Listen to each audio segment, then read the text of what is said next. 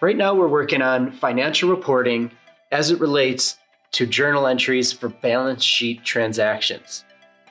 Before we start, I have our accounting equation on the board, assets equals liabilities plus owner equity. And a nice little cheat sheet for helping analyze these journal entries and transactions is this. So we have our T accounts beneath each account or type. So we're going to put plus signs on the outside. And this is because assets increase with a debit and owner's equity increases with a credit. The opposite would be true. And liabilities follow owner's equity because they're on the same side of the equation. And there we are. Of course, don't forget, debits on left, credits on right. And now we're ready to do our journal entries. So I have a handful of common transactions that we see when they relate to the balance sheet. So the first one we see is issuing stock to owners. Now in this case, what usually happens is owners contribute cash to the business in exchange for stock or equity. So what we have here is we're going to have our cash. And this, of course, is an asset. So if the owners are giving the business cash, the cash is increasing. So this is going to be our debit. And if the company is issuing stock, it's increasing its equity. So we're going to have stock is also increasing. Now we can analyze this further and see, let's say they're contributing $10,000. So we have an increase of an asset for $10,000. Now, does that equal an increase in an equity for $10,000? Yes, it does. So we're good. So we have our journal entry here. We're debiting cash for $10,000 and we're crediting stock for $10,000. Second one, the company invests in a logo and trademark. Very common when you're starting a company, you gotta have the logo. So the logo is also an asset. And we're also increasing that. So that, of course, will be a debit. Let's say we're paying $400 for our logo. Now, how do we pay for this logo and trademark? We're giving our vendor cash. Especially if we're paying for it right away. So what we're doing is we are now decreasing another asset for $400. So we have an addition, we're increasing an asset by getting our logo, but we're decreasing cash, another asset, by giving them cash. So does this equal? Yes, it does, because this will net to zero and we have assets equaling liabilities plus owner equity.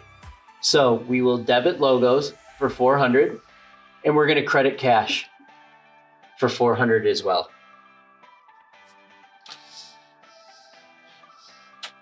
The third one, obtain a loan from a bank. So the business goes to the bank and says, I need money to invest or get supplies for my business. So what's happening here is usually the bank gives you money, right? You're taking out a loan. So the bank is eventually going to give you money. So I think we already have an idea of how that's going to go. We have cash is an asset that we're increasing. Let's say we're looking for $20,000. So we're going to analyze it. We have $20,000 asset increasing. Now, on the flip side, we're going to incur debt. We're going to incur a liability because we're getting a loan.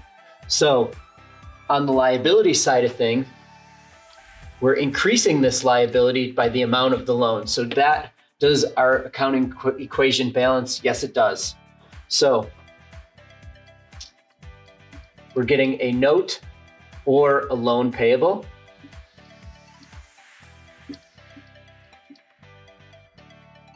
And that's a liability that's increasing. So we are going to debit cash for $20,000, and we're going to credit notes or loans payable for $20,000.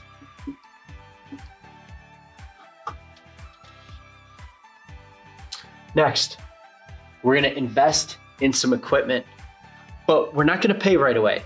The business is going to pay later. So what's going to happen here is equipment is an asset. So let's say our equipment costs us $5,000. Now let's analyze it in terms of the equation. So we're going to increase our assets by $5,000. But since we're investing in equipment but paying later, we're going to also incur an account payable.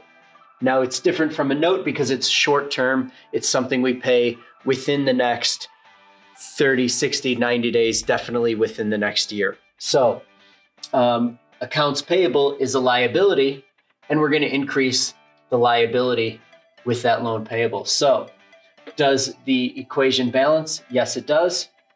We have our equipment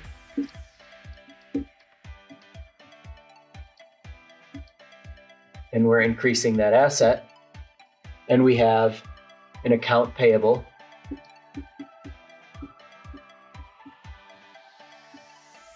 This is an increase in a liability, so that's going to be a credit. And we have equipment we're debiting for $5,000, and accounts payable, or excuse me, equipment we are debiting for $5,000, and accounts payable we are crediting for $5,000. Finally, we pay the vendor for this equipment. So let's say it's a month later, and we're going to actually pay the vendor for the equipment. So if we're paying something, we're giving them cash out of our pocket, which means we're going to decrease our assets. So let's say we're going to pay it completely off. So actually this would still remain the same. So we have a decrease of an asset, $5,000, and we're also going to pay off or reduce or PIL this account payable. So the accounts payable is also going to go down by $5,000. Does that fit the equation? Does it balance? Yes, it does. So our accounts payable, a decrease to a liability is a debit. So we're going to debit accounts payable for that $5,000. And we're going to credit cash for $5,000 because decreases in assets are a credit. And there's our entries.